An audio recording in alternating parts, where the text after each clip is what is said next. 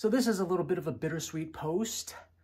This box behind me is a house that I built out of, it was a box for lawn furniture or something. Regardless, it was huge. And I remember seeing it and going, I need to build a house for the kids with this. So this house is about 18 years old. And the reason why it's bittersweet is because it's going to find a new home. We have some family friends that have a bigger house and they can finally adopt this for their 3-year-old daughter. So the reason why I have this flashlight is on because I was inside working on this, adding some more improvements structurally. It needed the roof was sagging. So I put these spikes that, used to stake flowers and little bushes. So it's basically a rebar. So there's actually, I've rebarred it in the past, and this is the most recent one. And there's actually one right across here. So just to perk it up a little bit. And so I'll show you some of the features of the house here. This was from an action figure, I think. And actually, it was a Batman action figure. I know exactly where it's from. And, this is, you would say hi to people. This is a mailbox. You put your mail here, put it there, close it to deliver it, and then the person inside has their mail. So that's there. And of course we have shutters because we are not heathens. And a white picket fence, a beautiful tree over here, or is it? Because once you open this up, you realize it reveals a drawbridge and it's actually an opening to the back cave. And there is a lever here on the inside. You pull it to close it up. No one's any wiser. Let's spin this around. 90 degrees. We have a door. And as you can see here, there's foam in here. So it's oh, I gotta vacuum this. It's all wall-to-wall carpeting. Why is my thing not going up? Okay. And this white picket fence extends over. And here's the coolest part I have of the house. As you guys know, I'm a huge fan of the Muppets. And not only is this fun and whimsical, but it's also educational. Because over here, you've got your geometric shapes. You got your triangle. You got your circle. I was going to say square. See, I may need a refresher in this house. Circle. Square, rectangle-ish. But also you've got Bert and Ernie, the buddies. Hey, Bert.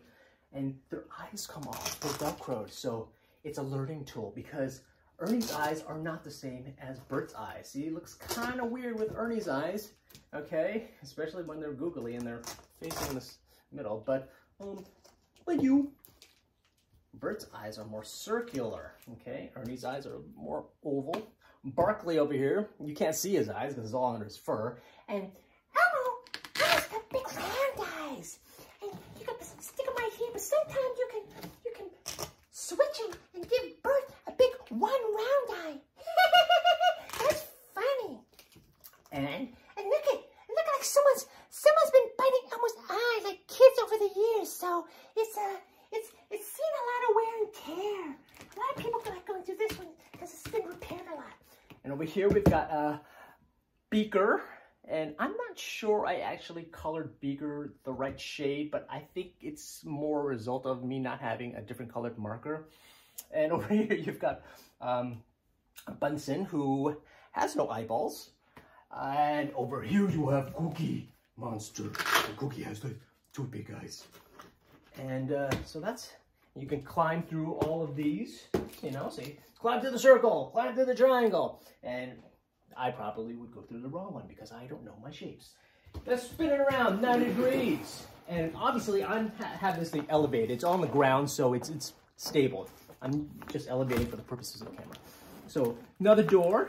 I'm gonna have to retape this because it's swinging a little bit crazy. And over here I had a bell.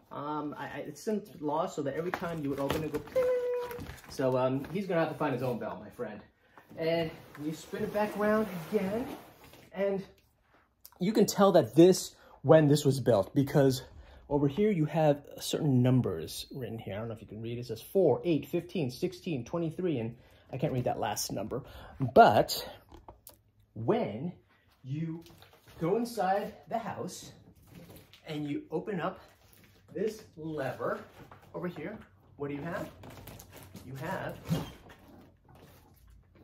the Dharma Initiative. The hatch. You've got the hatch in your house.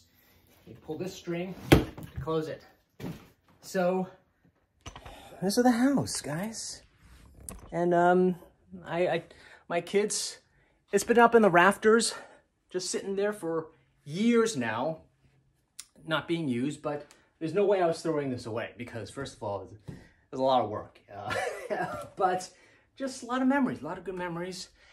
And my daughters, when I told them that it was going to a new home to say goodbye to it, they all were saying no and texting no, but I said that this is like Jessie from Toy Story 2.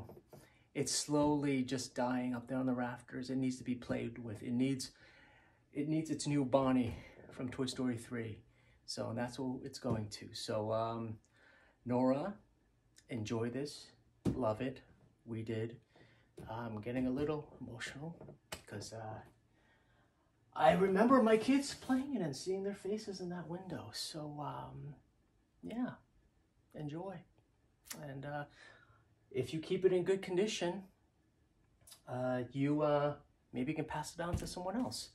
And just to make this official, I took off.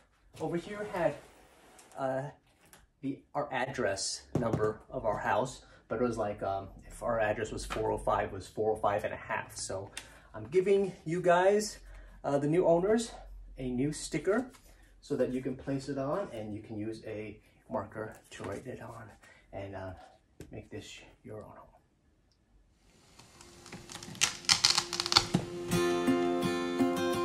On to the next one. Good girl. And that's how you get in.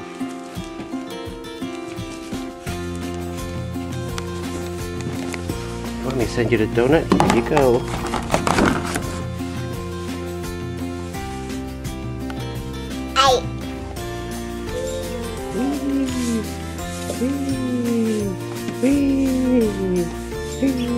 There's an escape hatch. Out the Elmo door we go. Hello. I think I could actually fit in there. Cookie Monster has crazy eyes. Let's do some operation. You gonna put it in the mailbox? Yeah? It might be too big. Okay. Maybe into that there. Okay. This whole slide. Oh! Bend down like you're getting down. Bend down and get back. And then you bring it. And hold up the edge a little bit